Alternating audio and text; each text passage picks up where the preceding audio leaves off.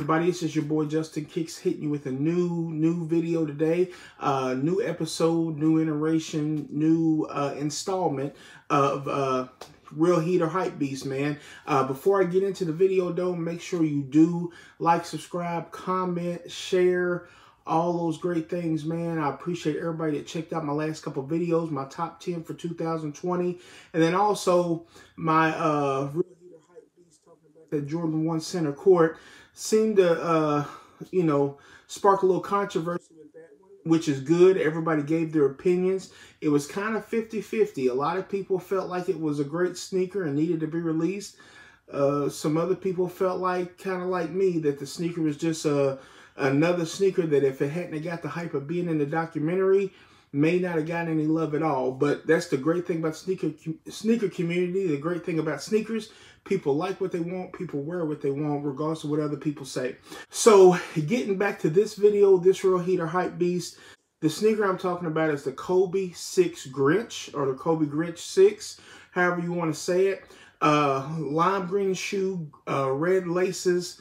Basically, they call it a green apple, but basically everybody knows it's representing the Grinch. The Grinch that stole Christmas, so what perfect day to release it than Christmas Eve? So anyway, before we take a look at the sneaker, I just want to take a quick look back of the history of Kobe and Christmas sneakers. Realistically, all the big athletes from that time period up, on Christmas Day is a huge day for the NBA, and everybody wants to break out their best sneakers for that day. Usually they get a specific Christmas uniform, and along with that, the biggest stars play on that day, and they want to put on their best sneaker. The sneaker companies want to put them in their best sneakers, and Kobe Bryant has always came with some heat on Christmas, starting back to the Chaos all the way up to the Kobe 10, right? So anyway, the Kobe Grinch 6 is by far, to many, his best Christmas shoe. But my favorite Kobe Christmas shoe was the Cheetah. I'm fortunate enough to be able to have that one. This is my favorite Christmas sneaker, so I'm happy I already have that. If I'm able to get my hands on this one, it'll probably be my second favorite pickup. If you watch my top 10, then you'll know the Bruce Lee 5 is my favorite pickup of the year. That wouldn't change if I got these, but I would probably have a new number 2.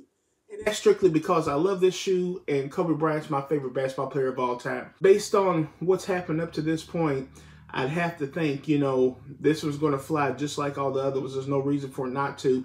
It may be the best of the ones they've released this year, plus the fact that anybody who's anybody is trying to get their hands on anything that's Kobe since he passed, which, I've talked about that in other videos, man. But anyway, so the Kobe Grinch 6 comes out December the 24th.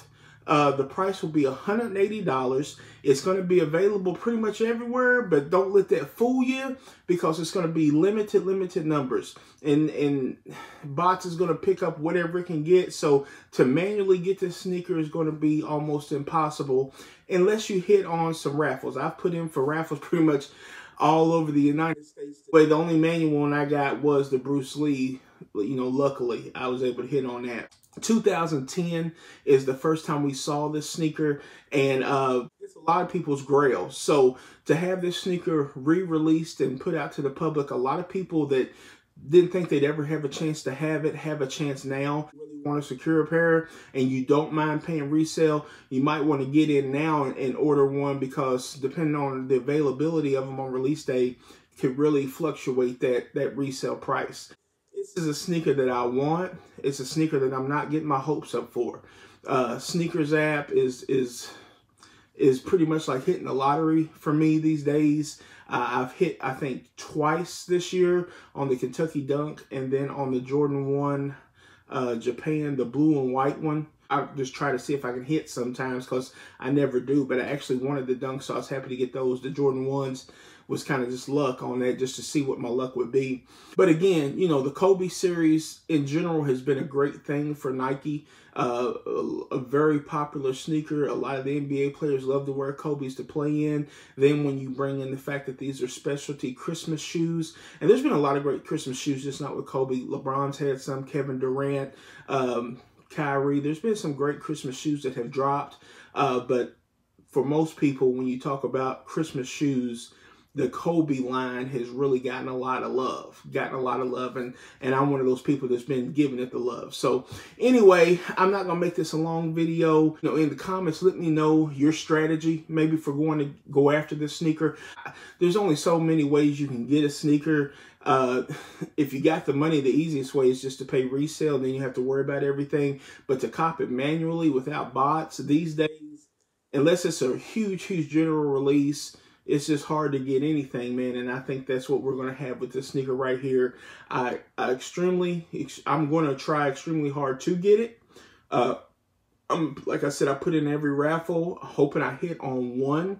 Fun of it for me is trying to get it on release day for the retail price. But this sneaker being as special as it is to me, and me trying to build up my Kobe collection from all the stuff I missed in the past, I may have to break down and pay resale. I'm not going to lie to you.